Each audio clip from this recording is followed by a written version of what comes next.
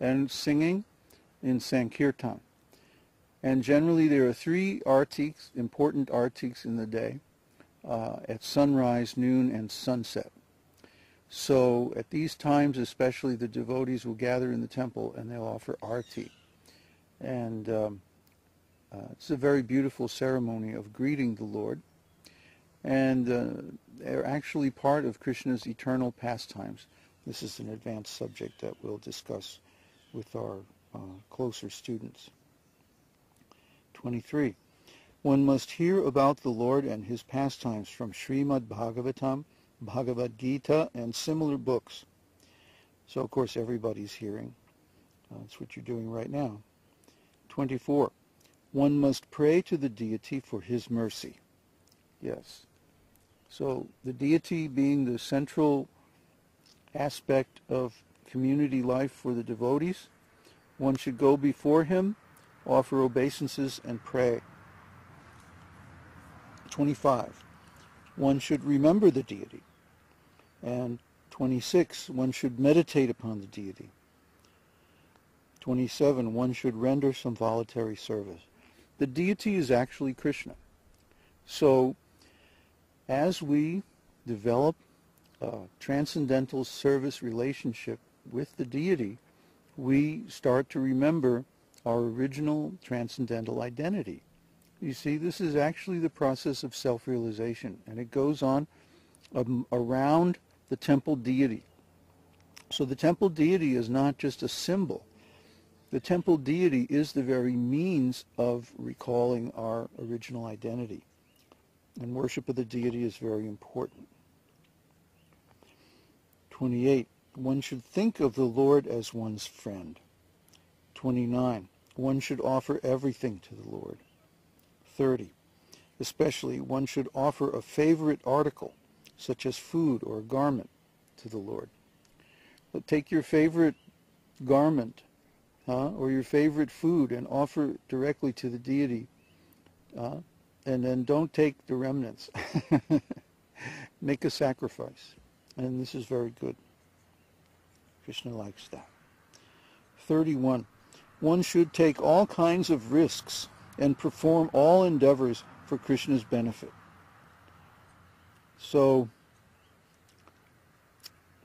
I can't help but think of our adventures here in Chile and other places, going way back into the end of the dirt road and finding the funkiest village, to establish a temple, where the air is pure and the water is drinkable right out of the streams, and where the devotees are actually accepted and understood by the local people who welcome them. And this is our dream, and our inspiration has been to find these places and to build up our community in them. And so far, we've been guided to a very good result. So we should be bold. We shouldn't be chicken, We should be willing to take risks. Krishna likes the devotees who take risks for his sake, for his purposes. And he likes to see that. Because actually, in this life, there are no dangers. We're all spirit souls. We're all eternal. Nothing can harm us. Nothing can kill us. Maybe the body, but that's just an instrument that we use. So we find actually that if we take risks in Krishna's service, Krishna rewards us far more than any of the risks that we run. In the long run especially, we find this is very true. So be a little adventurous. Where is that? 32. In every condition, one should be a surrendered soul. Surrender to Krishna. 33. One should pour water on the tulsi tree. Yes. 34. One should regularly hear Śrīmad-Bhāgavatam and similar literature. That's what you're doing now. 35. One should live in a sacred place like Mathura, Vrindavan, or Dwarka. We covered that already. 36. One should offer service to the Vaiṣṇavas, devotees. So, yeah, the devotees are very important because by their association, we come into the devotional service of Krishna. We want the devotees to be pleased with us. And this is all I do. Huh? You think, oh, he's the spiritual master. He's the big, big leader. No, I'm the big, big servant. I serve all the devotees by giving transcendental knowledge. See, this is the secret. Prabhupada writes in one of his purports that if you think, oh, now I'm a big, big devotee, then you're actually fallen. But if you think, oh, I'm a fool, if one remains a fool before his spiritual master, then he's the guru. If one remains a fool before his spiritual master, he becomes the guru. See, this is the secret. That one should remain always a fool and let the spiritual master instruct. Let the spiritual master lead. That's his job. That's what he does. That's his service to you. And your service to him is to follow and to obey. Until you also become qualified. Then you can also be spiritual master. We want all of our disciples to become qualified. Okay, so 37. One should arrange one's devotional service according to one's means. So if you have very little means, then your devotional service can be humble. That's all right. But if you have greater means, then you should do greater service. Not that, oh, this one devotee is giving 100%, and I'll do the same thing even though it's only 5% of what I could give. No. 100% means 100% of your capability. So if someone has a lot of talents and abilities, they should offer them to Krishna.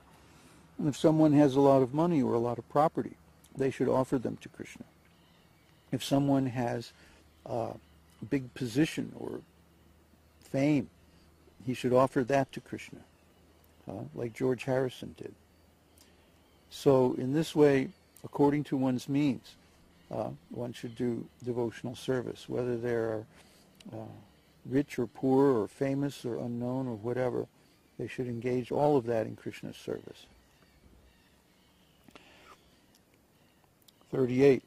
In the month of Kartika, October and November, one should make arrangements for special services. And we'll cover that during Kartika.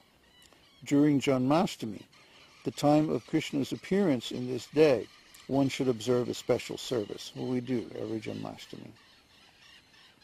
40. One should do whatever is done with great care and devotion for the deity. That's our attitude. The deity is real. The deity is Krishna. Hey! Shh! Quiet, I'm trying to read. You're laughing at me. 41. One should relish the pleasure of Bhagavatam reading among devotees and not among outsiders. Sometimes people, professional reciters, will recite the Bhagavatam. And this is called Bhagavatam Saptaha, where they recite the Bhagavatam in 7 days, as it was originally recited by Shukadeva Goswami. But they charge money, and therefore they're simply professional men. And Śrīla Prabhupada says that we should not associate with people like that. In fact, one of the offenses that we read just a little bit ago was to accept money for reciting the scriptures. And this is not recommended, either to do it or to hear it. 42. One should associate with devotees who are considered more advanced. Well, this is a general rule. If you can find devotees who are more advanced than you are, then you should go to them and associate with them as closely as possible. Serve them. A servant is always welcome. Someone who comes and they really want to help out will always be accepted.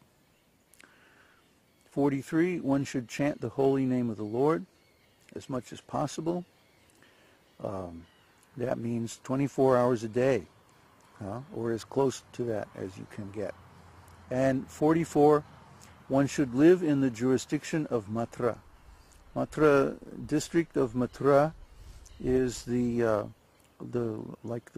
county around Vrindavan, and if possible, one should live there. But if that's not possible, then one should live in a temple or other devotional community.